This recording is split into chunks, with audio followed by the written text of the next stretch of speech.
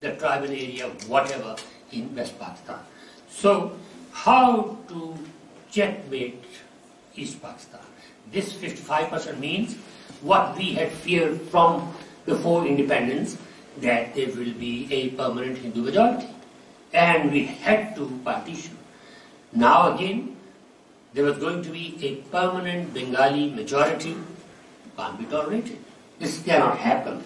So what happened was there was a kind of a progression towards a parity vision, that there should be two wings and they should enjoy parity of representation in the legislature. But if that is so, de-recognizing politics of identity, particularly Sindhi nationalism, Pathan nationalism, Pakhtun, and Baloch nationalism, and of course Bengali, that would mean that you would be getting out of politics of identity. You de-recognize provinces, nationalisms, language, and so on, and you, in a way, started running the steamroll. You steamroll the whole process of federating the country in terms of two equally, roughly equally operative provinces on the one hand, and putting all the areas and provinces of Pakistan, West Pakistan, together into one province. Here we have reduced the majority of Bengalis and inflated the numbers of West Pakistan. This was it. That is how then finally 1956 Constitution was established, passed.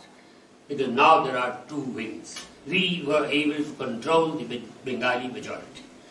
But then elections had to take place. And next year, 1956, in the West Pakistan Assembly, the resolution was passed that we want to restore provinces, all the four provinces. They hated this particular merger which was there for the separate provinces which had their histories, geographies, languages, morals and manners which were distinct. No recognition of that particular aspect of social and political existence, and therefore when there was this challenge to one unit, some people who have been writing, for example, about civil-military relations for years, they point out that Ayub Khan and Sikandar Mirza again tried to checkmate the progress towards restoration of provinces. So in a way, according to some interpreters, 1958 too also had one major objective: do not touch one unit. Now one unit destroyed federalism at the level of West Pakistan. No more representation of regions and provinces in the federation, only the mega province called West Pakistan. So here we have two aspects of the thinking, one unit, the other intervening parity. Now if that is so, then 1970 happened, federalism was a reborn, and what do we have? Again the same problem. Third time, Punjab dominates all. One province dominates all. Modern Pakistanis had to deal with that particular framework, and therefore solution this time was not parity, not one unit. Yahya Khan already had restored, and therefore the solution this time was two houses of the parliament. The Senate is the territorial chamber where four territories will be represented. Punjab population chamber where its majority will be taken care of. Now this is devised in a way to constrain the majority of Punjab. At 58% at that time, 54, 55% at this time, Punjab is still dominant. How to stop Punjab from dictating to other provinces and to the center? One idea was set. You give equal representation to Balochistan and Punjab and other provinces. And that would mean that Punjab with 54.56% and Balochistan with 4.5% will have equal number of senators in the Senate. That means 3 times the representation of those minority provinces, 75% or so, 70 around, and only 23% for Punjab, 3 times more in the Senate. This is amazing. That was the way to constrain the Punjabi majority. And here we've got asymmetrical policy scope. Yes, but no. Senate, okay, majority belong to the smaller minority provinces. But what is this for? If Senate is weak, and Senate was kept weak, meaning thereby that there is a differential policy scope between the two houses. You debate the money bill, for example, the budget, annual budget in the National Assembly on the floor, and you pass. It may not even go to the Senate, or even if you send it through your goodwill, the Senate doesn't have to pass. The Constitution today says, as it did 40 years back, that Senate has no authority over the money bill, meaning thereby that they conceded to Punjab. That particular financial power, even though symbolically there are 2 houses and the representatives of the 3 smaller provinces dominate in numbers, but for all other practical purposes, it is the Punjab and it is the National Assembly, and the Prime Minister is usually elected from the National Assembly, where he has to have a majority support, that means leader of the House, not of Senate, but of only the National Assembly. This is what we have to take into account. For example, in Brazil and in USA, as you know, senator in the United States is very, very powerful, and House of Representatives, the people who are called the congressmen, they are not as powerful. So upper house there, but lower house in Pakistan. Now this is how Pakistan's federalism was shaped. There is a kind of a symmetrical federalism. 13 or now 23 senators from Balochistan, 23 from Punjab, 20, symmetrical federalism. Just like in the United States, California, New York, very heavily populated. On the other hand, Hawaii has also the same number of senators. They're thinly populated or thickly populated, all of them. Is a kind of a symmetry. But this is a mechanical approach, because it is non-sensitive to size, to demography, to wealth, to whatever. And therefore, the asymmetrical federalism is the model followed in India, where, for example, there are 13 seats for East Punjab, and there are 85 seats, 80 plus seats for UP.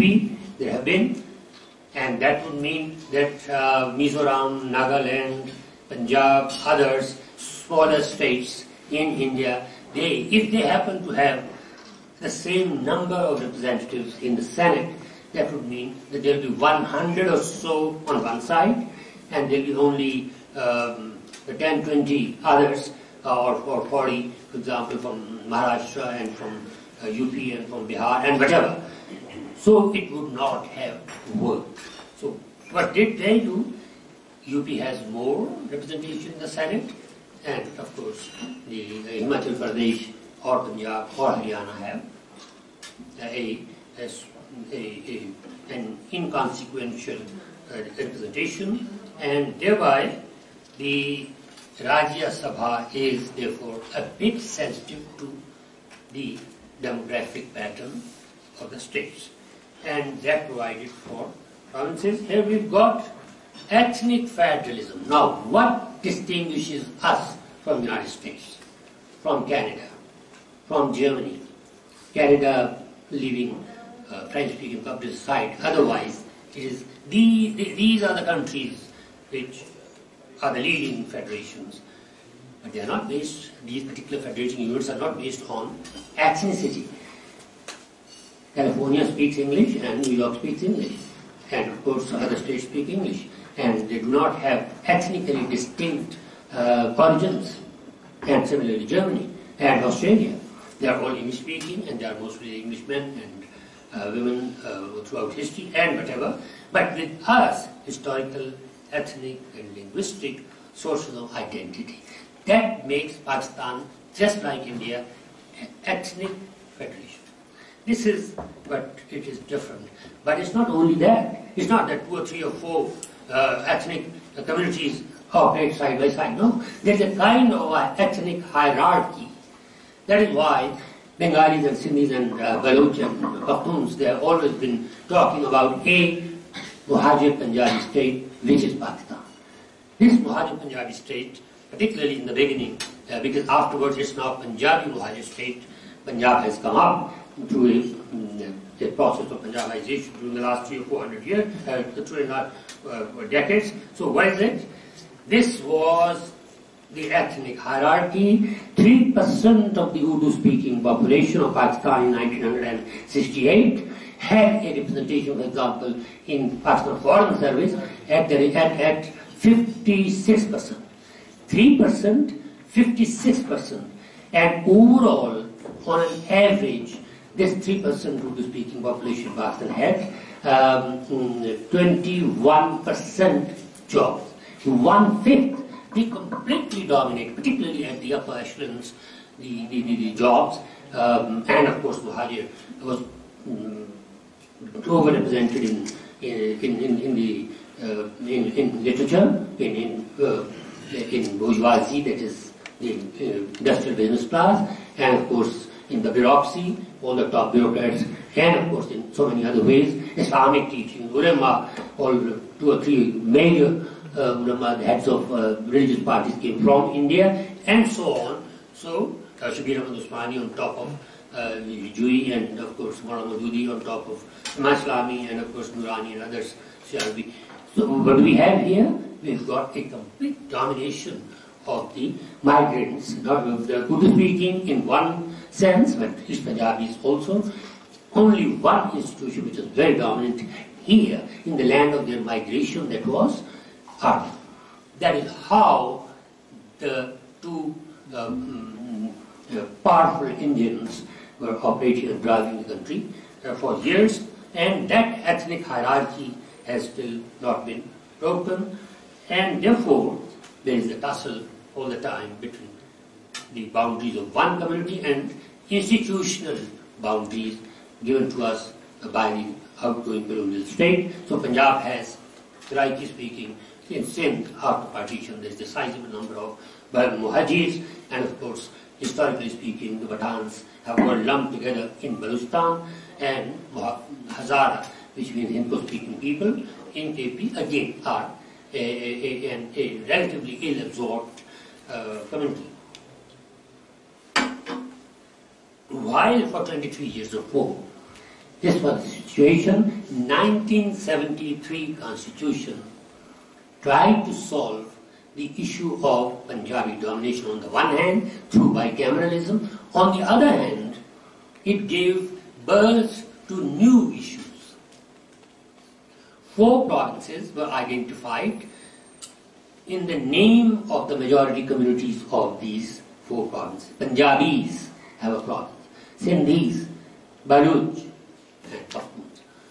Identity, the ethnic identity became first time in reality accommodated within the Constitution. It federalized the imagination of those who were operating all around, and that is where within that particular structure the division of powers was in a way taking place, and we've got a pattern here, 1935, 1956, and there were 3 lists, 1962 only the federal list, the residuary powers will go only to the provinces. 1973 Constitution, though that is 2, that's it. No provincial list. Provinces were extremely unhappy about it, but there was a concurrent list and the federal list, and what was the whole struggle about?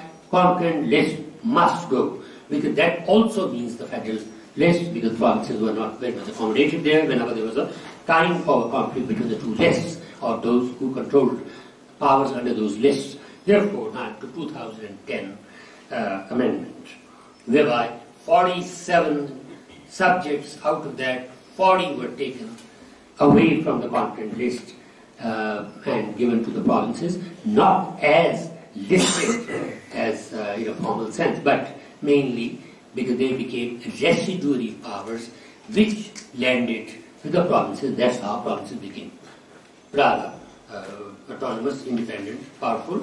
And this is how there's a kind of a comparison between India and Pakistan. In India, provinces were reorganized on the basis of language. Language is fine. Don't bring in religion. They had enough. All the time they were talking about religion that had proved to be a factor in disintegration of India. Look, they got Pakistan out of India. We do not want any more Pakistans. That means take religion out of politics. This was a model which operated there, but then people's identities were very much operationalized on the basis of language. Language, yes. And therefore, you see province after province in India from in the 50s and later in Punjab in 1966, that there was provincial reorganization. Eastern Punjab, which was 1/3 of Punjab under the British, that 1/3 was then subdivided into 3 provinces, East Punjab and Haryana and Himachal Pradesh, whereas we have continued to be the way we were born. So this is one, and that means in Pakistan it's just the reverse. Religion in, language out. Do not talk of language. All the Brahmin Sahibs, all the educated elite of Pakistan, particularly from Punjab, but also from elsewhere, they disbelieve in the idea of creating provinces on the basis of language. Language, that means is disintegration. The country will be just divided into so many units, and therefore don't talk of language. If you remember, the moment there was this 18th Amendment passed, and there was this new name for AP, for NWFP, Pakhtunkhwa, Nawaz Sharif retaliated and sought some kind of an amendment, and that's how Khyber Pakhtunkhwa came into being. So, no provincial organization has taken place in 67 years in Pakistan to accommodate the linguistic diversity and, of course, loyalties and identities based on that particular aspect. So, sometimes, of course, the army and the bureaucracy, they have agreed to multiplication of provinces. Yes, every division should be a province, which means what? 11 divisions, for example, in one province and 3 or 4 and whatever. So there will be a kind of a 20 province Pakistan, which is an administrative territorial approach to provinces. There is an attempt to de-recognize identity. We do not recognize identity. That is from 1948 onwards, when we de-recognized the demand of Bengali linguistic activists. There has been a persistent pattern of de-recognizing language as a legitimate entity. And that's how there have been quite a few constraints put in the legal framework that we've got, where if you want to create a new province, then there should be the 2/3 majority of that particular assembly of the province, which is going to be divided, and therefore after the division again there will be a kind of a 2/3 majority. And there in India the idea is states are destructible, union is indestructible, which means that India, the way it is as a territorial entity, you cannot touch, but the states shrinking, expanding, whatever, that's all right. And Lok Sabha then tries to do whatever they can. Unfortunately, in Pakistan, that is not the provision. Now, from where suddenly we've got 18th Amendment and the idea to change federalism, here we've got the Charter of Democracy, which took place, which was assigned by the 2 major parties and others, 2006. And here we've got parliamentary sovereignty. There wasn't any, because President could dismiss the Parliament under the article of 58(2)(b). Now that would go, it should go. And content list should go. And minorities, there was no representation of minorities in the Senate. And now there is, as per the 2010 8th Amendment. And of course, Musharraf had tried to control the times that Waseem or Benazir could become prime ministers. And first time ever, instead of the president appointing judges, this time now it's the Judicial Commission which will do it. That issue emerged after the Al-Jihad Trust case in 1996, and there had been a kind of a tussle between the executive and the judiciary, who has the final power to appoint judges, because the idea was that the executive is very corrupt, and it only appoints judges who are pro-PVMLF or pro-PPP or in favor of some other government, and therefore judges distrusted the prime ministers in succession. On the other hand, prime ministers and others, the parliament, felt that how could a chief justice just decide that he wants this and this judge into the higher courts and the Supreme Court included, and therefore the tussle continued, and the idea was that there should be a kind of a judicial commission, not a person, that is prime president or prime minister, but a judicial commission where there will be judges represented, parliamentary committee represented, and of course lawyers and the bar council. Of course, they had asked for integration of FATA with AP. That was not accepted. Under the 18th Amendment and ISI, MI, to be accountable, nobody touched it. They were given a clear idea, do not turn this way.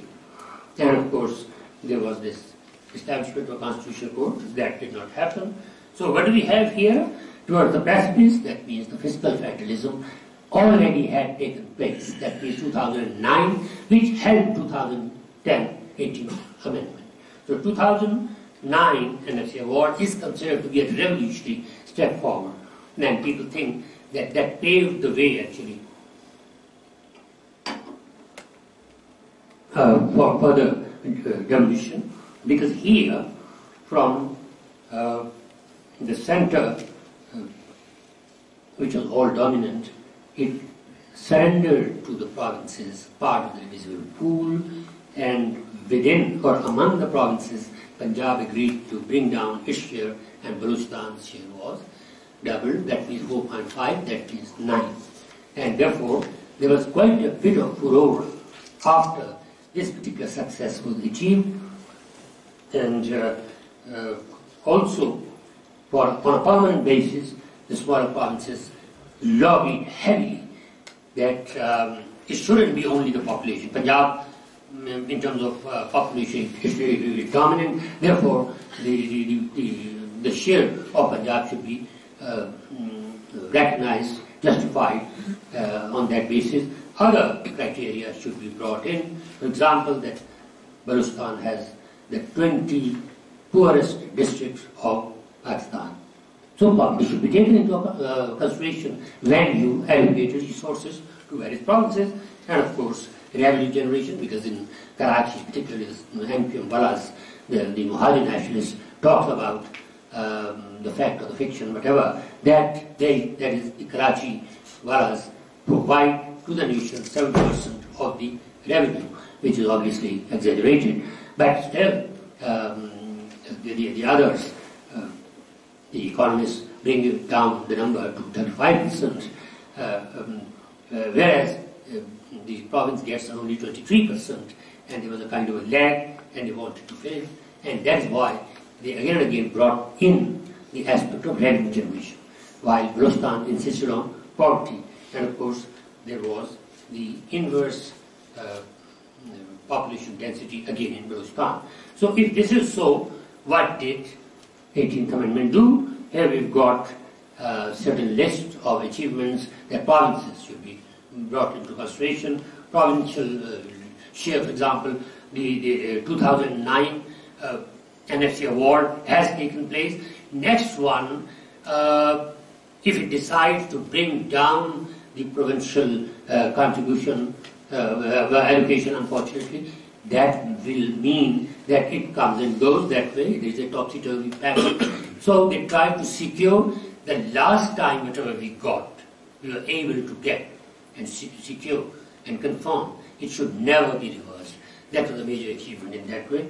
And of course, there is the report we presented, and membership of the NFC should be expanded to, and whatever. So we've got here a list of so-called achievements of the provinces that in so many ways they tried to define their role, and there was a kind of self-projection. They were able to bring in some of the powers of the federation to the provinces, and particularly this one, that the mineral wealth should be owned collectively, jointly. Till then, sui gas and others, there had been issues relating to the distribution of the funds. So there are various kinds of achievements here and losses. First, was it a coup? The centralist forces, army and bureaucracy, they felt, and they in fact berated, they ridiculed Punjabi politicians who came out of the meetings, and they were those who had confirmed, and they put their signature on the paper. They said, you have destroyed yourself, you have destroyed Pakistan. Where have you led this country to? So was it a coup? Both state institutions hated it, because the idea is one of shared sovereignty, provinces and the center. There is sub-sovereign unit, the federating unit. Now, who pushed it? First, ethnic parties, they won. And second, the minority provinces. Ethno-nationalist groups mainly came from minority provinces. Punjab, here you hardly have any Punjabi nationalist movement. So thereby, the minority provinces on the one hand and the ethnic parties on the other, they were able to push for this particular amendment. But for army and the bureaucracy, it was a kind of a step back, because that was where they felt that the control over various subjects which had now been transferred to Quetta and Karachi and Peshawar, the centralist bureaucracy in Islamabad would definitely lose control over those subjects, and ideologically, genuinely, there was a kind of a feeling that this is the first step towards disintegration of the country, because they cannot take any other model other than, for example, a devolved power structure. So whomsoever I talked to, for example, in this process, they were very apprehensive about the whole development. Why? Because there is a major difference between civilian and military perspectives. One, the whole idea is people should be participatory. They should be more and more participating in the business of the government.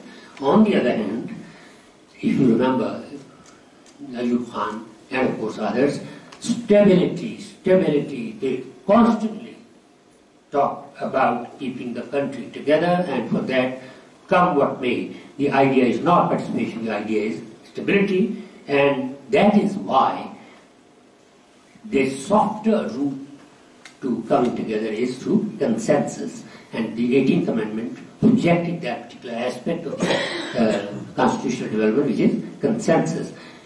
On the other hand, the two institutions, particularly the army, talks about the same kind of meeting of minds in another way, which is unity and unity, as opposed to Indian model where there is unity in diversity. Unfortunately, in Pakistan that's not the prime value, and coordination, command structure.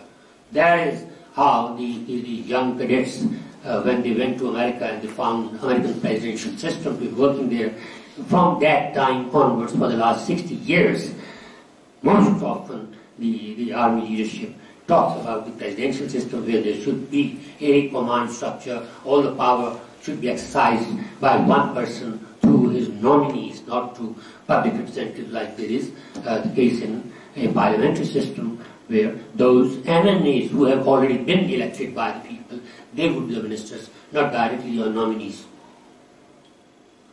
And of course, They are constantly talking about democracy on the one hand, but the center point of discussion among the generals, for example, is that it is the security. Security comes first. What democracy if there is no Pakistan? So this is the kind of rather primitive logic, unfortunately, which is used to in a way undermine the participatory nature of a democratic system. Therefore, no to devolution. And politicians, yes to devolution, particularly those from the smaller provinces. It was a major achievement to bring Punjab along with this particular thinking. Punjab, which will never listen to these kinds of demands, devolutionary demands, and that is how 18th Amendment has not succeeded fully in terms of implementation. There are bottlenecks. For example, there is a weak federal government. It could not push through under the PPP, and Army and Judiciary made it a point that all the subjects are not transferred. There are quite a few divisions of those ministries which continue to be located in Islamabad and so on. And there has been a plea that provinces do not have the power, the authority, the capability of absorbing all this, particularly the administration, but also the finance which had been transferred to them. And Army's securitization vision does not allow any weakening. For example, Gwadar, what is this Baloch nationalist voice? It doesn't sink. It looks strange, alien. We are talking about the country going up, projects, big projects, mega projects, and there are the local, very local, minuscule groups which are not allowing, and so on. And of course the bureaucracy doesn't like it. Bureaucracy has been ruling the country for the last 7 years, and how can they let power go and go to those provincial capitals, particularly the two, Peshawar and Quetta, which are not attractive enough, and of course financial centralization, which is that there is revenue raising power 90% with the center. Provinces raise revenue 8 to 9%. There is a total dependence on the center. There is 32% of the expenditure for the provinces. From where would they get? They would get from the center. So there is a regime which is called resource transfer regime. It is always down to a begging bowl. Provinces ask for whatever. Whereas compare the federal system in the United States, where 60% lies with the center, 21% with the states, and 19%, a whopping 19%, which means less than 1% in Pakistan, the local bodies, 19% in the United States. There is absolutely no comparison between the two, and there is an idea that local bodies are simply irrelevant, and that's why the revenue raising power is simply not recognized. So here is the problem. 18th Amendment led straight away to alienation of smaller communities. That means Mahajir in Sindh, Saraiki in Punjab, Hindu-speaking in KP, and Pakhtun in Balochistan. So now there was a demand for new provinces on the basis of language. So language, which was denied a role, is now creeping in slowly and gradually. The Indian sort of model. And here we've got the new demands, and suddenly the language issue was exploited by unlikely protagonists. And they started saying there should be Hazara, not directly related to that particular region, but they were constantly at it. And PMLN retaliated to the PPP's demand for a southern Punjab province, and they started saying, okay, Karachi should be a separate province, So Shahbaz Sharif came out, and similarly, you are talking about other provinces where you do not have a representation or role, and that is how the whole issue was in a way confused, and it was less than serious. And after the first flurry of demands for new provinces, there had been a kind of a forgetting about whatever could happen or could take place by way of new provinces.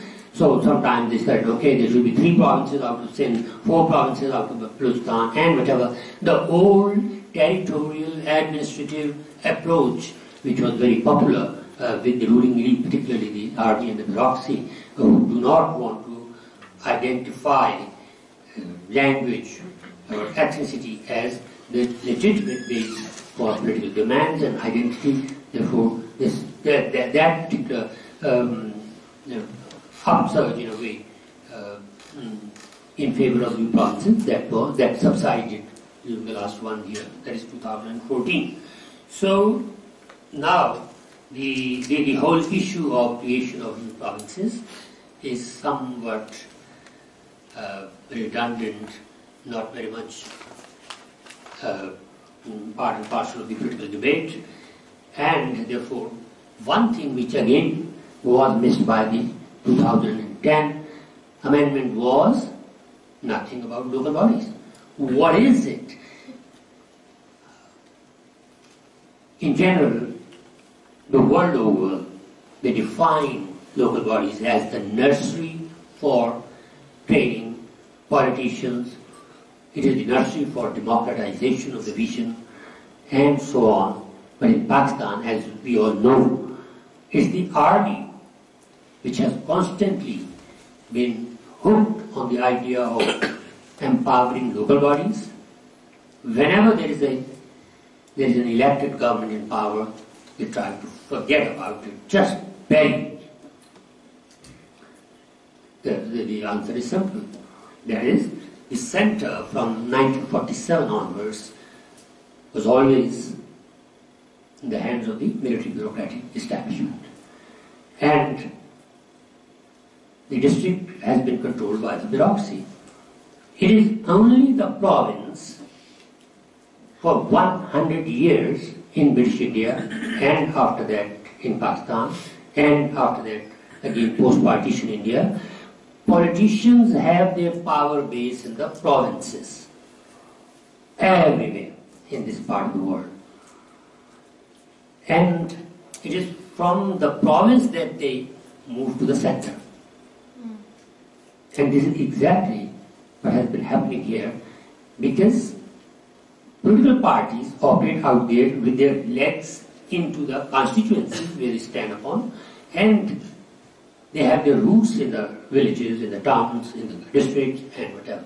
If you cut the legs of political parties, just destroy their foothold, and reroute the funding process through the local bureaucracy or through the MNAs on top, then obviously the party workers on one side in the constituency who have not been elected, they've been just nominated by party leaders. On the other hand, local bodies members, district councillors, union councillors, they have been elected by the people, therefore they enjoy a higher level of legitimacy. This has been the political approach of the military. How to cut down the role of politicians, create a sense of their disempowerment among the people, and make them, in a way, believe that the way out lies with the bureaucracy and on top with the army. So, whenever there is a coup, that is followed by empowerment of the local bodies. Why? It takes away the endemic power of political parties, because that's how they are rendered weak. That explains why the moment these parties came to power in 2013, what happened? the local body elections which are going to be held very soon, postponed. In Sindh, postponed. In Punjab, postponed. And in KP, only Balochistan, where the general idea is there is a powerless province anyway, and they totally depend on the allocation of resources from the center. There, of course, they moved ahead, particularly because there is no dominant political force, and the tribal leaders somehow found it reasonable to appoint, to project their nominees, who then won elections in their localities. So what do we have here?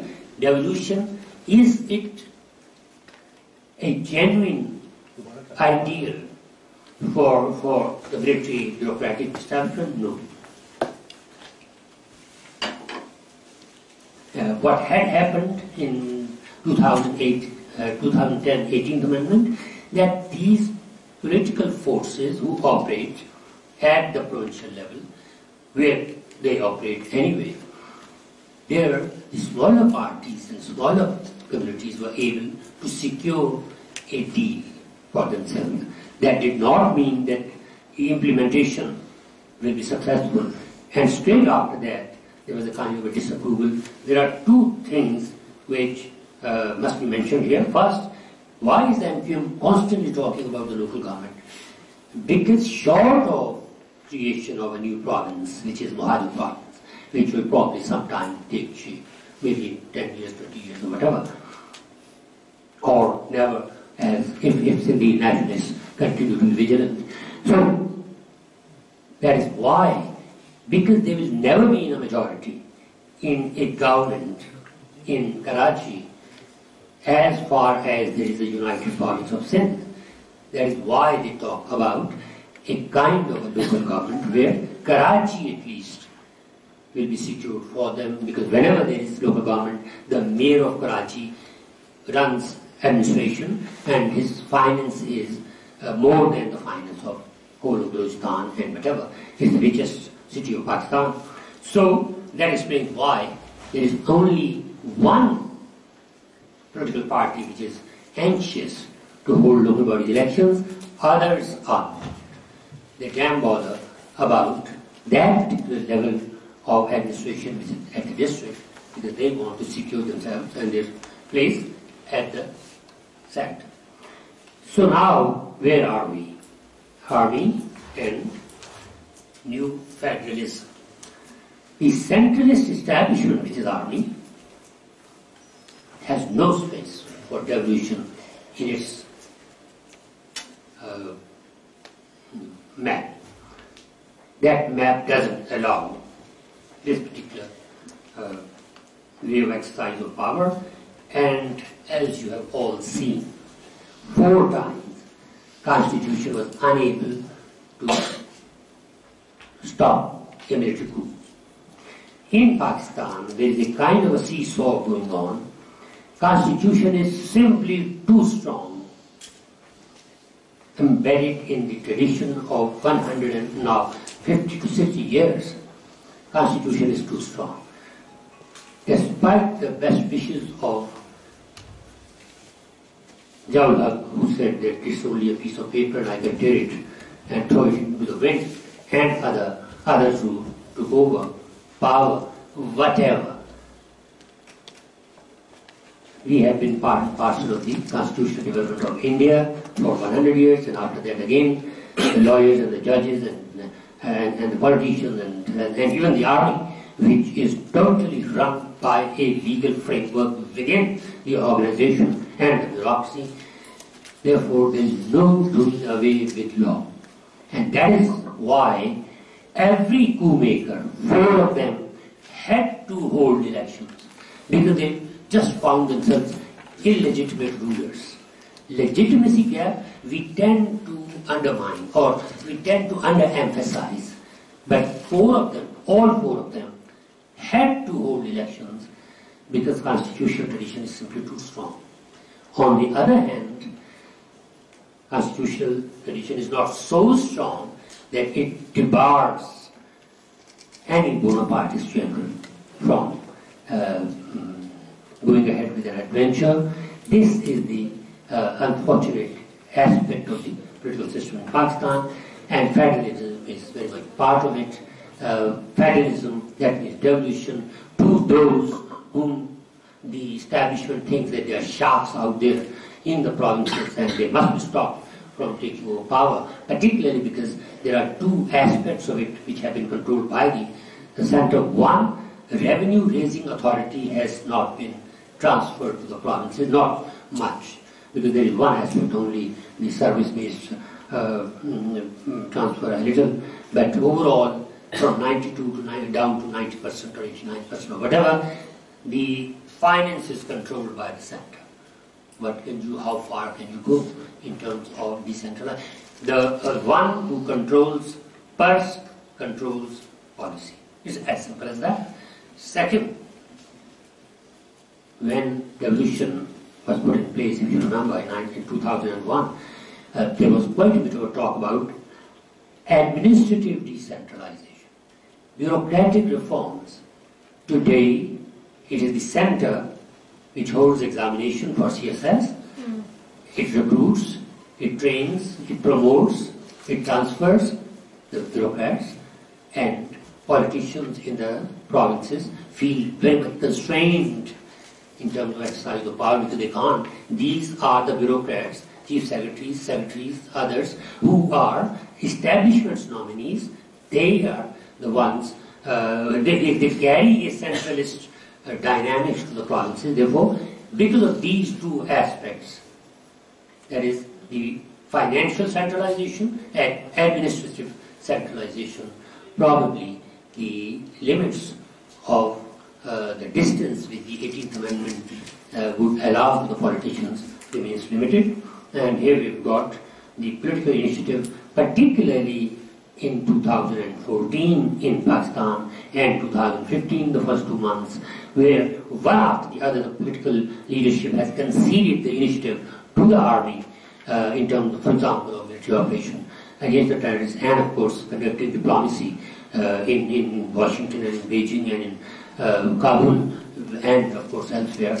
Therefore, it seems that the Foreign Office has been reduced to a post office where they only have to get the orders from somewhere and forward the orders to some other actors and state functionaries. So what do we have here?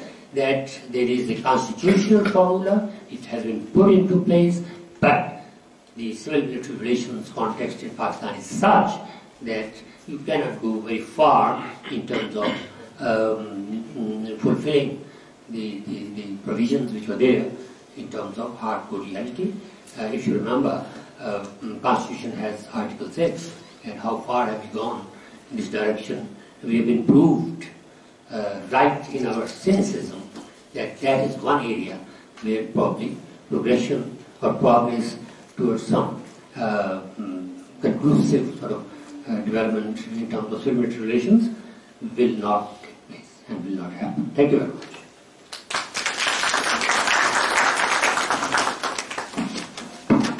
Do we have any right to question? Yeah.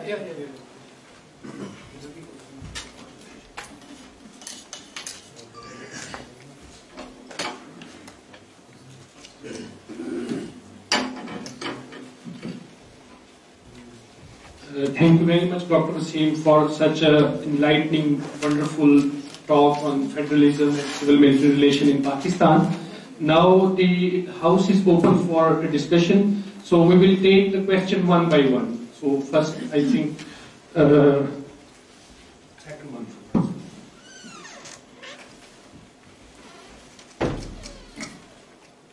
I appreciate the enlightened talk that I heard, very rare from the man.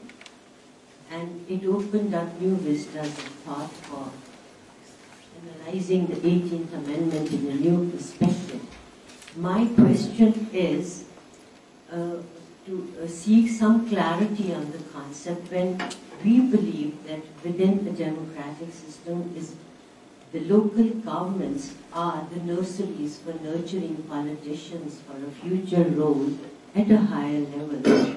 Then why does the military regimes encourage them And how is it that they overpower through them to rule over people in an undemocratic manner? I'm seeking clarity on this point, which I could not achieve afterwards. When I talk, for example, to donors, or the diplomats, or the foreign scholars, they find it strange that politicians in Pakistan are not sensitive to local government. This is amazing. They don't want it. The Democrats don't want democracy at the grassroots level. The way you put the question carries some kind of an answer within that question.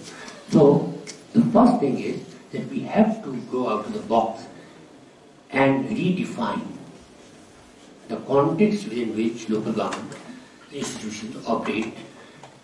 So local governments were appendages from 1883 onwards to the system at the higher levels, which was controlled by the bureaucrats. So it was a kind of a collaborative mechanism where the local elite, the landlords, throughout Punjab and Sindh and various other areas, they were in a way in contact with the DC, Deputy Commissioner, and in UP, the collector.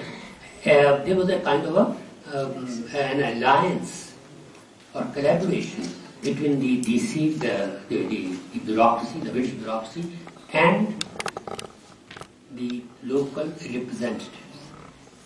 That aspect was no more. By 1919 Thames Code reforms, by 1935 India Act, because then local representatives moved on and they fought elections for representation in the legislative councils and assemblies. That particular role, which was kept for them initially in the days of Lord Ripon and others, 1880s, 90s, that was in a way overruled, superseded by the new aspect where legislative powers of the legislative assemblies expanded. Now those local landlords were interested in grabbing power at the higher level as the British bureaucracy, the white bureaucracy, got weakened and they were less and less so in command. Therefore, that is one aspect that straight after independence what we got is, number one, the ambition of the political elite to be represented at the provincial and central levels, federal level. They were less and less interested in local government. Second, the government at the district level continued to be in the hands of the bureaucrats as it was for 100 years. Another 50 years, even today in the year 2014 and now 15, who is the most powerful person in the district? It is the deputy commissioner. With or rather after an interregnum of a few years under Musharraf, when Musharraf appointed Nazims and DC was devoted to DCO. Apart from that, most of the time in the modern history of India and Pakistan, it is the administrative authority in the district which is the pivot of rule in Pakistan. That is how the moment Ayub Khan took over, 1958, 1959, he gave us basic democracy's system. Even before the 1962 constitution, which came 3 years later, and there, this local body system was incorporated. So what is that? There is the military thinking about how to bring in the masses into the system, not directly. The cadre system, or should I say, the class system, or should I move on and define the two-tier structure of the army, the gazetted, with or rather after an interregnum of a few years under Musharraf, when Musharraf appointed Nazims and DC was devoted to TCO. Apart from that, most of the time in the modern history of India and Pakistan, it is the administrative authority in the district which is the pivot of rule in Pakistan.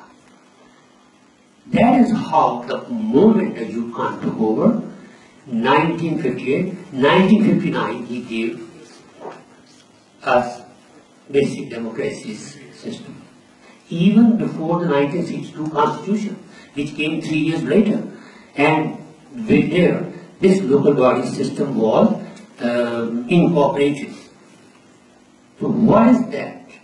There is the military thinking about how to bring in the masses into the system, not directly. The cadre system, or should I say, the class system, or should I move on and define the two-tier structure of the army: the gazetted, the officer cadre, and the Jawan and the last night and others. So there is a clear division here. The masses are represented in the military mind through the non-officer cadre people. They are the masses. And they can only be patronized. So for 100 years, the rule system was called, defined, understood as paternalistic rule. This word, for example, I've used in my book again and again. The paternalistic rule, Maiba, the Angrez Maiba. That was the term used for them. So that is what the military goes back to again and again. The historical West had a different experience. So let's try to understand the role of the local government here in Pakistan in the way I'm trying to discuss. For example, in England you have a Labour county and a Conservative county. This county is ruled by the Labourites. Others in Pakistan is anathema, non-party based election. No, if you hold party based election, what will happen? The nation will be divided. This is totally kind of an unimaginative approach to the whole idea. Because why not? If they can fight elections on the provincial and the national assembly on the basis of party, why not at that level? So there are things where the military or the establishment's interests, they collide with the interests of others, and that is why political elite wants devolution from the center to the provinces, which has only 8% of revenue-raising authority, and when there is a talk of devolution further down to the district, politician becomes extremely conservative and doesn't want to part with the power which, the little power which he has or she has, and that is what makes him or her nervous. Please introduce briefly yourself before you ask the question, but more Dr. Niyaz Murtaza will ask. My name is Dr. Niyaz Murtaza. I am a senior fellow at UC Berkeley. Very good talk, Dr. Waseem. As I was mentioning to you, I have read all of your articles and books, but despite that, I found a lot of new things today. So if you could just talk for 2 or 3 things, maybe, one, this Council of Common Interest, and how that fits in with, with the fact that we already have a Senate which takes care of, these provincial parities, and whether, countries like India have something similar or not. The second thing is this idea of, the Federation appointing governors. Again, I don't know whether Indian states have even governors or not, and how they get appointed if they do have it. And the third thing is about Gilgit-Baltistan, because it just seems to be, in a vacuum with no clear status. Thank you. So all the 3 aspects.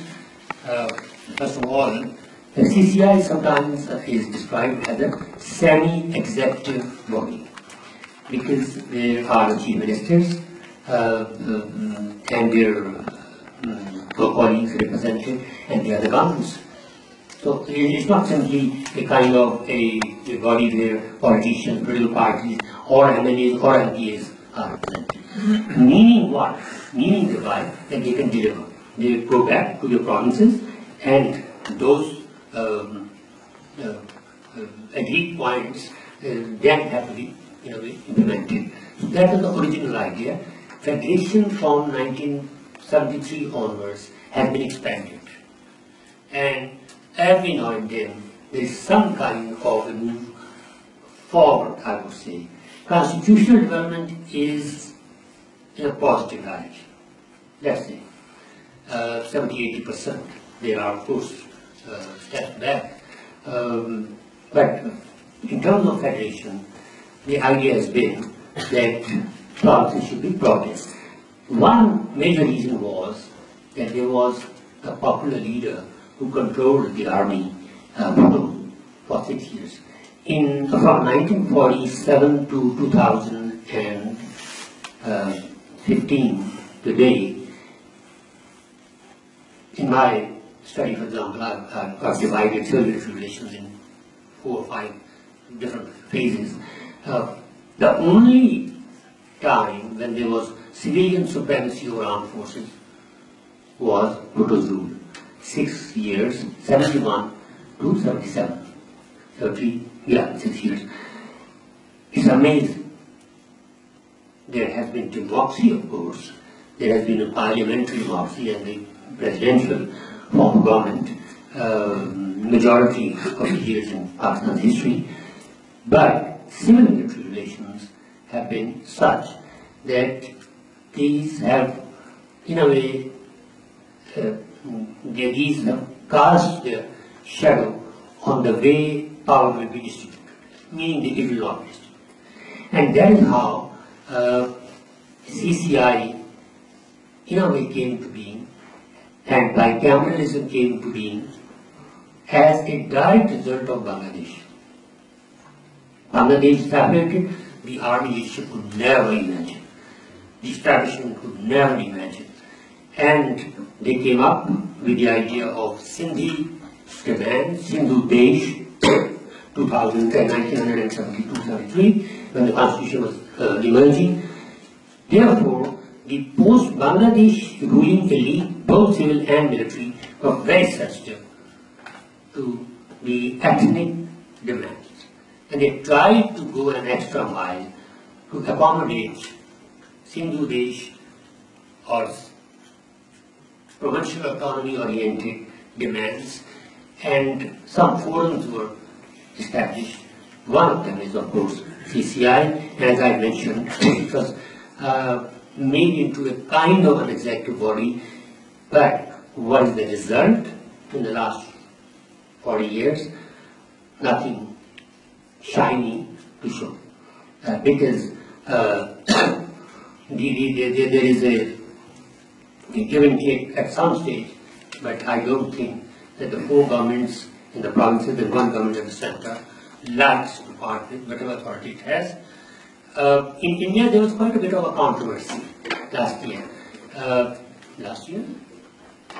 Last year, there is after the elections, Modi changed 1 to 2 governors. So one resigned, the other, there was a kind of a controversy about it. Meaning thereby that there started a debate. Should the federation appoint governors? Because that is the norm. That is the constitutional provision.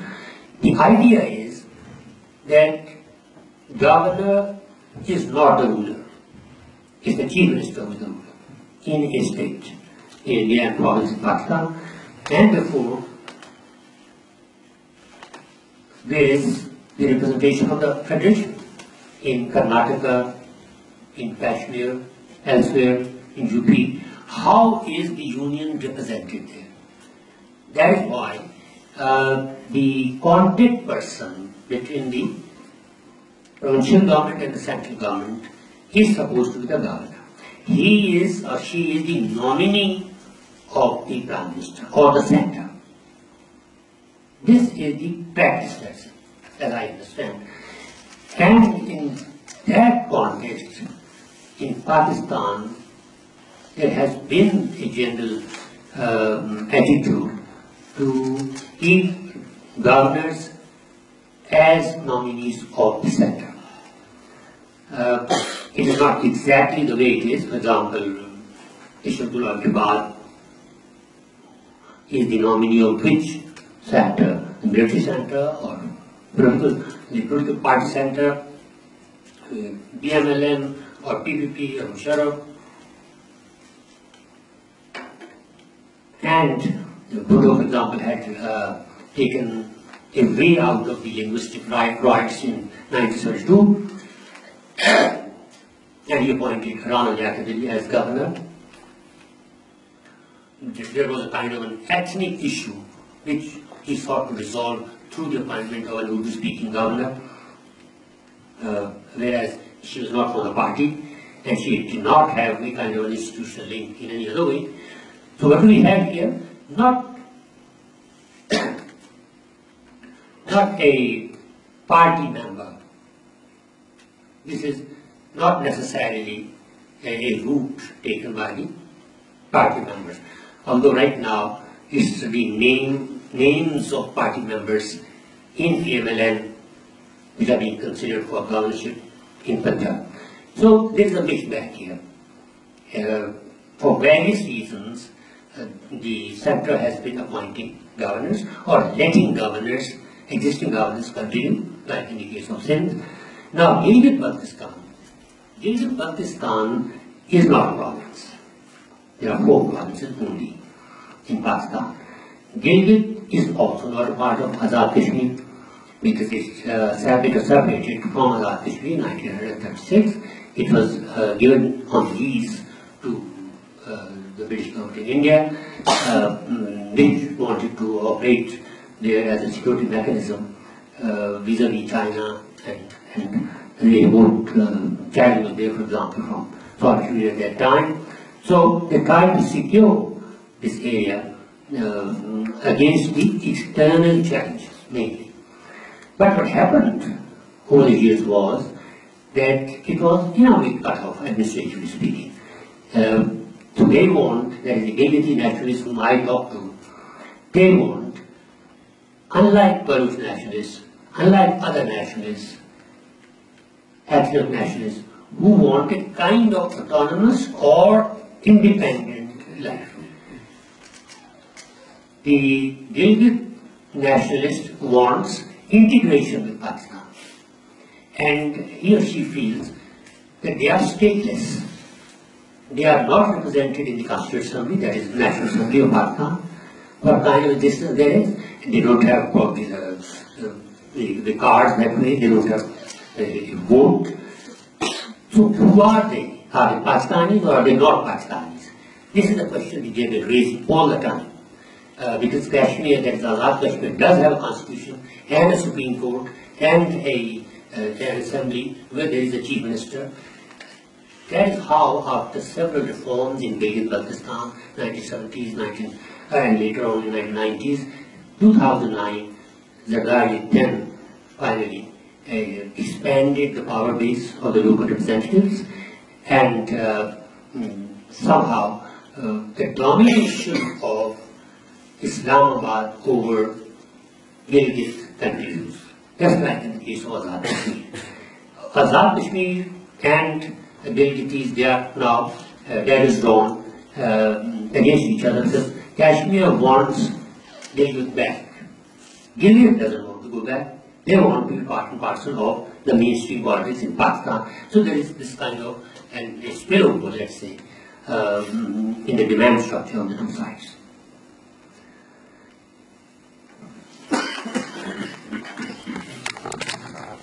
My name is Kamran Waseem. I am assistant professor at Golden College. Sir, my question is that according to the 18th Amendment, 17 federal ministries have been devolved to the provinces. And at the same time, Centre has created a few ministries with new names. That is very unfortunate. And the architect of 18th Amendment, Razar Bani, also criticized at that time. So there is one thinking that 18th Amendment was passed in a hurry, and provinces were not ready to absorb the powers which have been transferred to them. And the other thinking is that there is a mindset which does not want to devolve power at the provincial level, or provinces from provinces to the district level, and not holding of district. Local government election is the example of that. So, what are your comments on this? I partly have already covered. For example, there's the security establishment. He doesn't want devolution to the provinces beyond a certain extent. Whereas it's the politicians then who do not want further devolution to the district level. So there are two different stakeholders in terms of status quo and change. As far as passing the amendment in a hurry is concerned, I think we were very frustrated at that time because it took more than 2 years.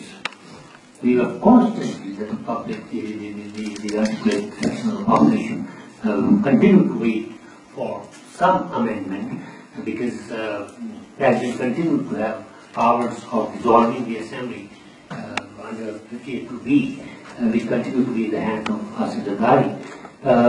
We wanted that it should be dissolved, and we were given all the time this,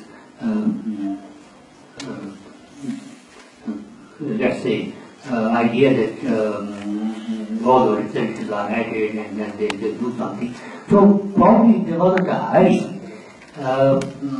in terms of passing the amendment, but probably in terms of going ahead with it without bureaucratic reforms, where provincial civil service should have been strengthened. Federation extremely weak, PCS was called, provincial civil service, and there should have been other ways of improvement in the power structure at the center. What happened, and it usually happens, whenever in the world, in the last century, for example, in the 19th and 20th century in the West, the idea is that you transfer revenue raising authority to the lower levels, it increases corruption. Or secondly, efficiency. Those who, for example, were against devolution of, or rather decentralization of HEC, they argued against it exactly because they felt that in the provinces there will be far less of efficiency. They will not be taking into account the idea of quality, and there will be far more patronage in the provinces, and provinces are not ready for that kind of devolution. Also financially, for example, there was quite a bit of a large sum transferred to Balochistan under the previous government of Nawaz Sharif, and it led to reckless purchase of jeeps and cars and whatever for those who were the public office holders, thereby leading to irresponsible expenditure. So there are these dangers which are then highlighted by the pro-status quo forces, particularly army and the bureaucracy. On the other hand, the 18th Amendment is now a cottage industry. I have been writing, others have been writing, Dr. Yunus Ahmed is here, he must have done something about it. There's a book coming out. I organized a conference in Lungs where there were, I think, 8 or 9 or 10 people, and Sheridan Foundation who sponsored it, financed it. They are serious about it. People are now into it.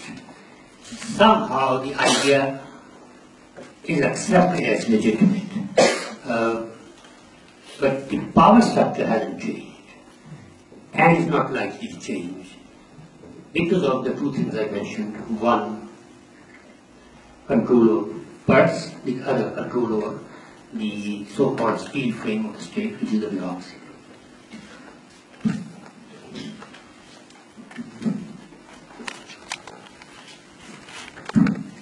Sir, my name is Waseem. Sir, my question is, for example, in our history there is the example of this one unit, and then subsequently there is no military courts operating.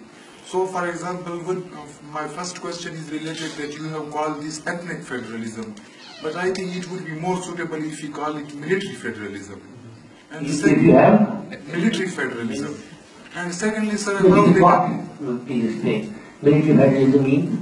For example, I would call this, you have called it ethnic federalism. I would call, it would be suitable if we call it military federalism.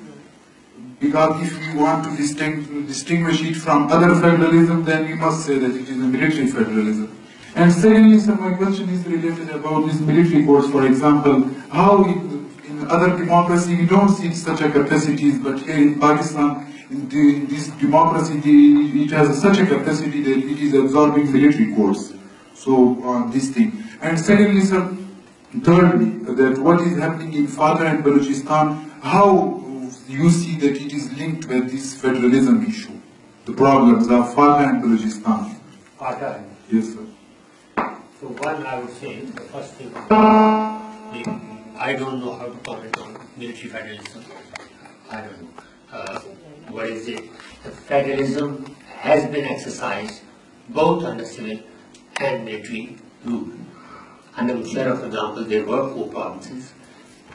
So, Catherine Agnew, for example, has written about the issue whether there can be federation under the military rule or is it only under civilian rule, and she obviously has picked up on Pakistan and said that yes, there can be federation without democracy, but there cannot be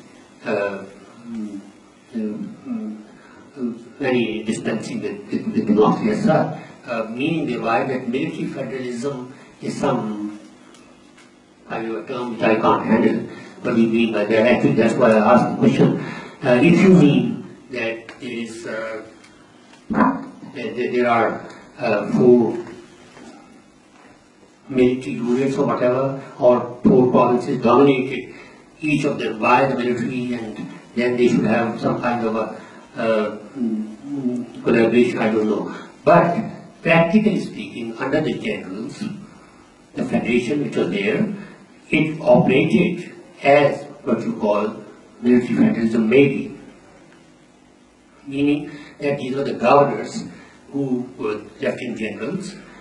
The coup maker appointed them, and they were the governors. There were no chief minister, no parliament, no assemblies in those provinces. And so it was straight a centralist rule in name and in form factor, but administratively factor, but otherwise drawing authority from the same source, which was the chief of army staff and the army in general. You talk about the way FATA is ruled, or what should be done with FATA. As we all know, FATA is part of the federation in the sense that Gilgit is not, and in the sense that Azad Kashmir is not, because it was not a disputed area vis-a-vis India. So we could constitutionally absorb FATA. But FATA came as such, without any reforms in terms of election or in terms of party. This is only very recently, after 50 years, first that, or rather earlier in 1990s onwards, that election and then recently party and the vote and other paraphernalia of the electoral system of Pakistan was introduced and operationalized in FATA. Now in FATA, there are a few issues which have been discussed in the last 10 years or so after 9/11. One is obviously that it should be merged with AP. This is what ANP, Awami National Party, has been asking for, not all around, not very enthusiastically, but somehow Afar Khattab, for example, once he was against it, and recently he's for it. Whatever. FATA merger with AP, and PKMAP proposed in the document which was prepared by the people who finally gave us the 18th Amendment. The party demanded that there should be 3 provinces: Pakhtunkhwa Northern, Pakhtunkhwa Central, and Pakhtunkhwa Southern. And the Pathan areas of Balochistan should be Pakhtunkhwa Southern. The 3 provinces he demanded. To absorb these areas into the mainstream or not remains an open question. FATA has a nationalist base. FATA people do not want. Majority of them do not want the loss of their identity and independent position. But some do. They have started doing simply talking to others. Is there an independent political thinking on that count in Islamabad? For example, there can be just a possibility that Punjab will not like the 3 Pakhtun areas of AP, FATA and Northern Balochistan to become one, to be integrated, and thereby pose a considerable challenge to the domination of Punjab. Is there this kind of thinking? I'm not sure. What I see is that Punjab as a stakeholder would probably like the status quo rather than have next door a very strong Pathan province. So there are various aspects unrelated to each other, but it concludes the whole picture. Ji. Thank you. My name is Matthew Lachman, working with World News Television. Except when the 18th Constitutional Amendment was passed, we were told that with more autonomy given to provinces, it would be difficult for the military to intervene and take over in future. And by devolution of power, we are actually strengthening the democratic process and democratic system. Do you actually think that this is happening? And secondly, the army has a huge economic interest now in the country, which is unregulated, which is not overseen by the government and the parliament. So do you think these economic interests of the military are in any way an obstacle to the devolution process? Thank you. So I would certainly agree. We argue that devolution is not liked, is not the favorite option of the establishment.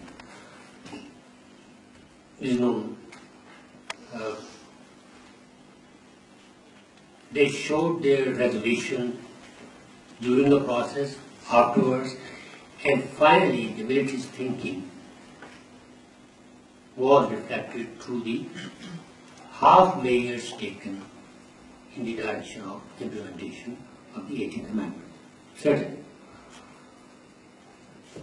But then, what is happening in Balochistan, for example, and I mentioned Gawad, and the economic route is being talked about right now.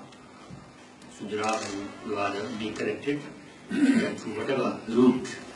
So there is not only the economic interests, as you know, the security interests of army also coming.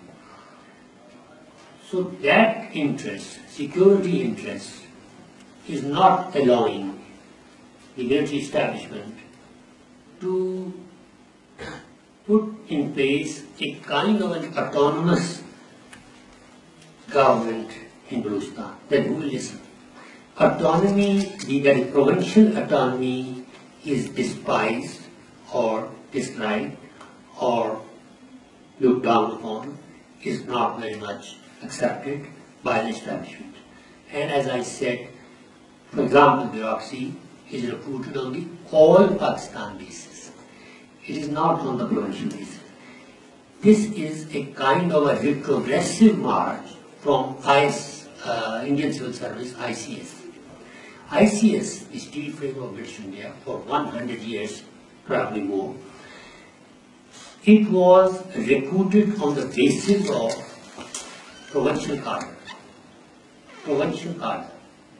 Actually, a change took place in 1948 under Chaudhry Mohammed Ali. He was the one who centralized the services.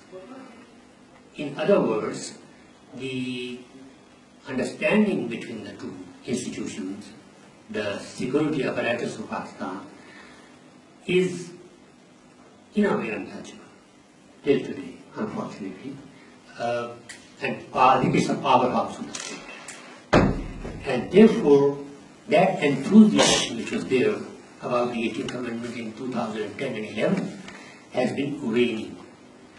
And we are used to some kind of a failure of the implementation of the amendment to some extent, because there is partial devolution definitely, but there are ways and means of adjusting with the new mechanism.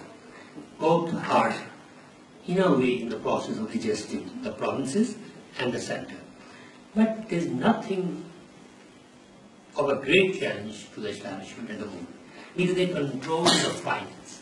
And army doesn't feel easy then that they'll have to go to the provinces to get the defense budget. This is something which they find ridiculous, because they feel that that will be kind of a dilution of their power. So they want to continue to be over and above the provincial sort of financial base and only deal with the center. So they definitely don't want the center to be weakened any further. The military business part of it. Sorry, say it again. The military business part of my Business, yeah, of course, ICCD and others have written about it. The business part of military's enterprise is quite a bit. Sometimes it's said that military is the biggest business enterprise in Pakistan, which it is. That's one. And second, of course, when I talk, for example, with generals and brigadiers by way of my research, they say in 1950s and 60s the Americans subsidized the army. They made us. They developed the whole apparatus of the army. Now to go where? So what we are doing is, and this is the brigadier talking, that we have annual show in Karachi, for example, for defense sales, where third countries particularly come and buy. So the idea is that we try to earn the money, because the nation will not be able to subsidize us anymore, even though the largest chunk of the budget goes to them. So, meaning thereby that economically speaking, they feel genuinely in their own way that prosperity is in their favor. They want to bring in money from abroad because it will help the institution. For example, purchase of arms and development of the infrastructure for building arms and whatever. They have to have an economic base, a viable economic base, and decentralization of finance is not ideal solution for that. Yeah. My name is Alina Salama.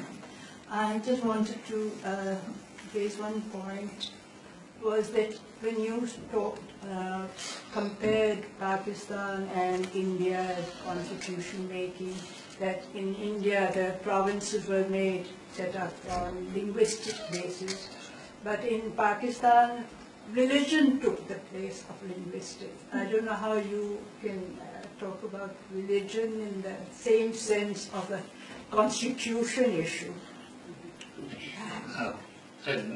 The idea is, sorry. Secondly, I'd like to know what you think of HEC being devolved to the provinces. Do you think it will work out? I want to go back safely. HEC, yes. Have you read Arshad Jalal's book on struggle in Pakistan? What do you think about it? It has been, well, starting for the last 100 years, Arshad Jalal's book has been critiqued. At least one critic, that is Fazana Sheikh, has blasphemed it. I wonder if you. There are. Oh, yes.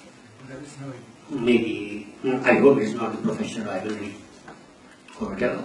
But the book is considered to be a summation, a summary of her earlier work.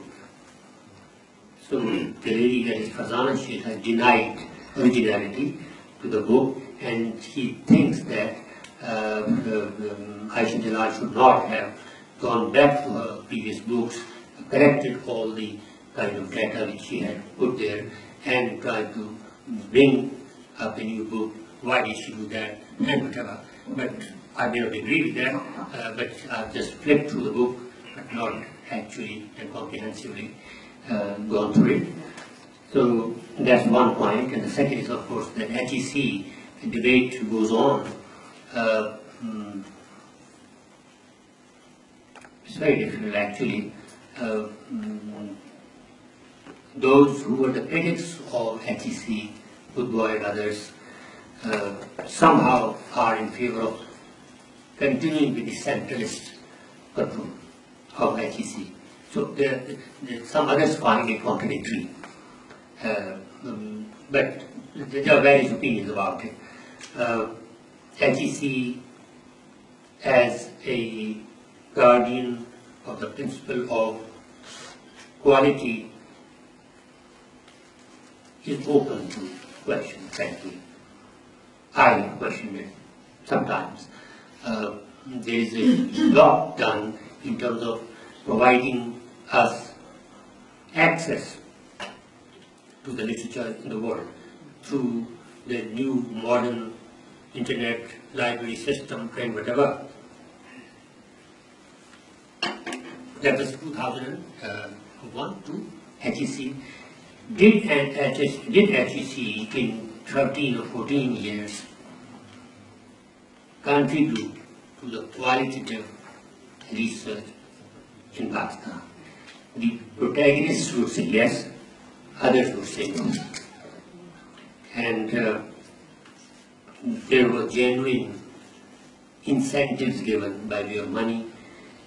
On the other hand, people feel that there has been a lot of corruption caused by that particular financial side of the initiative. I have been an examiner of some PhD theses. They are horrible theses. So that's also part of the reality. I'm sorry, but there are various aspects. Horrible. There was no chance of them passing after 8 years, for example, of hard work. So it's very inhuman in some ways, but on the other hand, there's no quality. Some of them who were sent abroad to non-Anglo-American countries because of fee structure in Germany, in France, and others. Some of them have done their doctorate and they've come back. So I haven't had much interaction with them, but I hope that's an improvement in the situation. So that is how it is. There are some, but let's say there are those who are the leading personnel in the institution are not the ones who are internationally known scholars. I'm sorry to say that, but that. And so the laity cannot be led by, they cannot lead those who are much better words in terms of scholarship. So the problem remains where it was. Who will make policy? The ultimate producer of knowledge is university. If policy making continues to be outside the university campus, then there will always be a lag between the university, the productivity of knowledge on the one hand, and the policy makers, those who hardly have been known as recognized scholars on the other. So the class dynamics, that's in the university, the bureaucratic policy making somewhere else, there needs to be some kind of integration between the two. And I don't know what was the first point, but maybe. I just asked about religion being equated Yeah, to I don't linguistic equate actually, problems. but I see that in India they provided space for language and took away the space for religion. That doesn't mean that there is no religion. In India, Indians are as religious as we are. They are very religious people. So it's not secular, and it's not a secular country, and it's not a secular constitution either. What they say and they claim is that we define secularism in a way which is different from the way the West defines it. It's not secularization of morals and manners, attitude, dilution of faith, or elimination of faith from the private and public life. What we define here is that secularism means tolerance among faiths. This is the peculiar Nehruvian, Congressite, Gandhian definition of secularism, which continues. This is the way Indian constitution has rendered Indian polity as secular. Those, like for example, Modi, who is an avowed Hindu nationalist, can easily say, and has said yesterday, that minorities have to be taken care of, and we want a secular polity, etc. So there's a kind of a contradiction, formality on the one hand, constitution on the one hand, symbol on the one hand, and the reality and the practice on the other. In Pakistan, the very source, the very emergence of the country as a separate country was on the basis of religion. Therefore, we have continued to look for legitimacy in religion, and that has led to what we are there today. Unfortunately, from 1980s onwards particularly, but even before that, Jinnah was straight away a deconflationist. He did not believe in conflation between religion and politics. But in the last 60 years, we have moved to the other position where conflation between religion and politics is the norm. So there is a pendulum moving, swing of the pendulum. The independence generation, for example, led by Jinnah, he was a person who belonged to a minority sect anyway, Shia, and before that he was, or his father was Ismaili. So infidel of today, Shia, and sometimes the infidel of the infidel, Kafir's Kafir, which means Ismaili. So unfortunately, he was the father of the nation. He is the father of the nation. On the one hand, on 11th March when they met, apart from his speech, who was the first president of the National Assembly at that time, the Constituent Assembly of Pakistan? Anybody? Yugandhar Mandal. Jinnah nominated Yugandhar Mandal. Ulama and others suddenly were puzzled. You got Pakistan in the name of Islam. What are you talking about? Yugandhar? He said, yes, Yugandhar Mandal. And after that, when there was the government emerging, who was in this country where Sharia was promised by particular cadres and workers, who was the law minister? Yugandhar Mandal. What was the vision after all? So there is a lot to be discussed and researched. So I don't know, probably Jinnah's daughter herself was not Muslim, and he married a non-Muslim. So whatever. So what I'm saying is that his life pattern is such that there is a space for politics other than the ideological expression which came out in the form of Pakistan. So this debate will continue probably. On the one hand there is Islamization, on the other hand there is a westernization going on. What will be the result Are we sinking as a nation, or are we progressing? It's very clear to all of us. Last question, sir.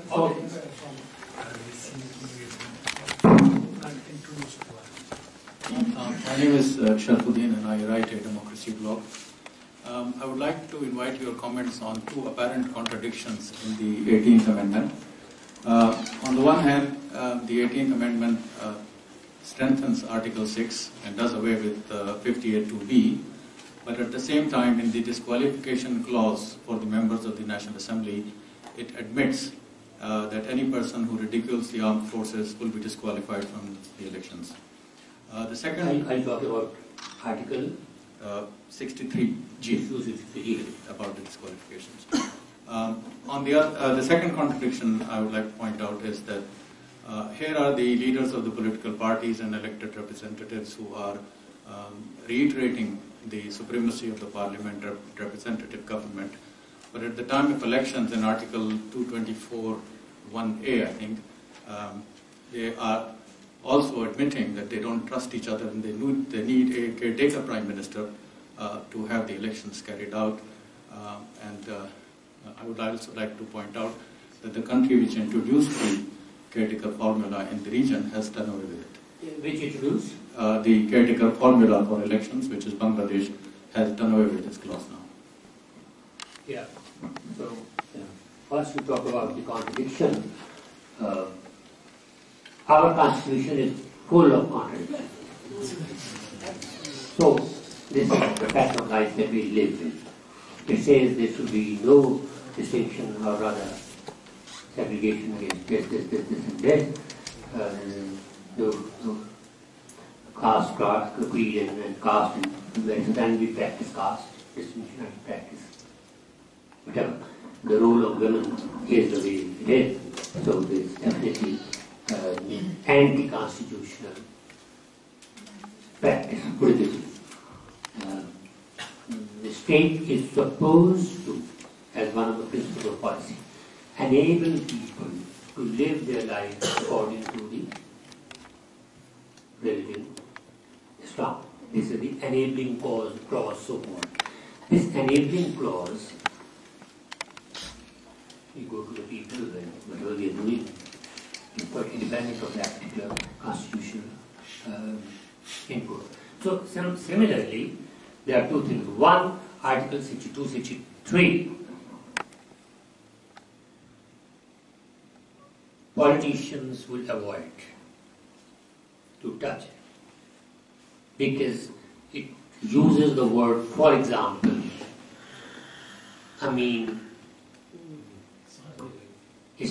it carries morality. The word was used for prophet, as if the moment you think about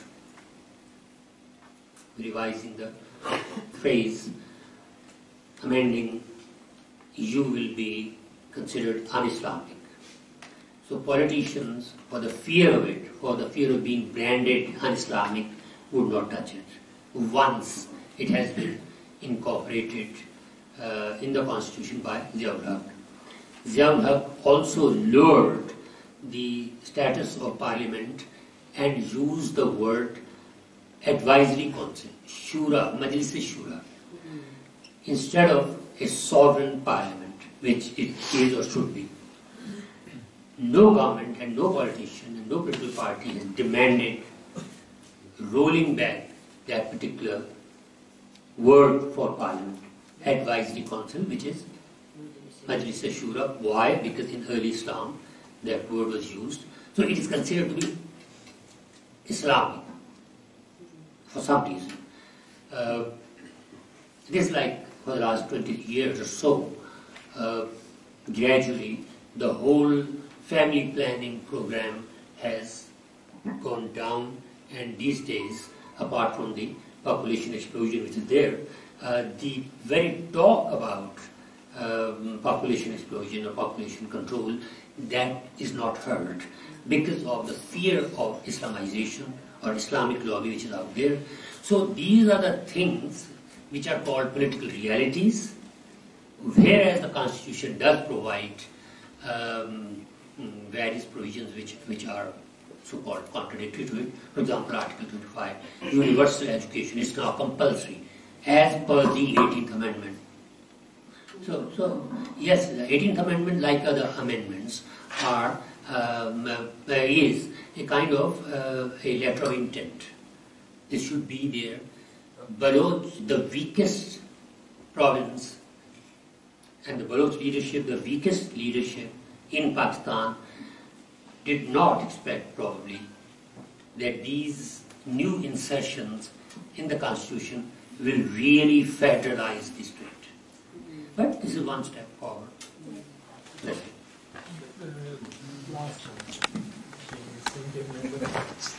My name is Salahuddin Chaudhry, former Consul General of Pakistan in Manchester and also former television producer. My comment is, first of all, then I raise the question, despite a reservation, very serious reservation, and despite the opposition of the bureaucracy and the provincial governments for a long time, the local body elections are going to be held also in Pakistan, starting from KPK, Balochistan, and probably in Sindh and also the Punjab.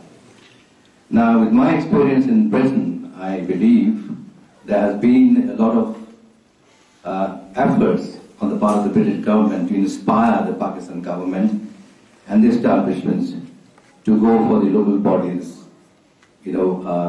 as part of the devolution of power. And of course, as you said earlier, there is the political initiatives and the role played by the military in that context as well. So my question here will be, what would you see in the future, the local bodies coming into being as a full force, and in the future, whether or not the political parties will also start playing a role to have influence in the process? Thank you. My answer is that political parties might have to swallow this bitter pill and hold elections.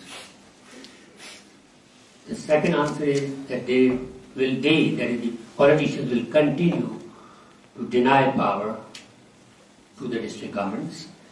It will not be like under Musharraf, because they want power in the provincial secretariat, not in the district. Therefore, that will be the first step if elections are held on the party basis and if the local bodies start functioning. That will only be the first step. Whether it will move on to powerful local government institution, I should doubt. Because provincial politicians struggling with the center, and center being dominated by the bureaucrats and on top of that army, I don't think that devolution from the province downwards is the future. It's very unfortunate. He is speaking loudly, expressing one's fears. I'm totally for devolution, obviously, but what I'm saying is that these insecure politicians who are engaged in their own struggle for bringing down from the center finance and freedom from control from the center controlled bureaucracy, the struggle is somewhere else, not at the level of district. Therefore, all the noble ambitions put aside, nothing is going to happen that way. I remember, I was in fact part of a project, a DFID, Department for International Development, gave quite a bit of serious attention to it, finance and whatever goes with it. And the report we prepared, for example, Shah Javed Barki met President Musharraf at that time, and there was some discussion about that. In the end, the moment there is democracy back in operation, local government goes out of the door. It's simply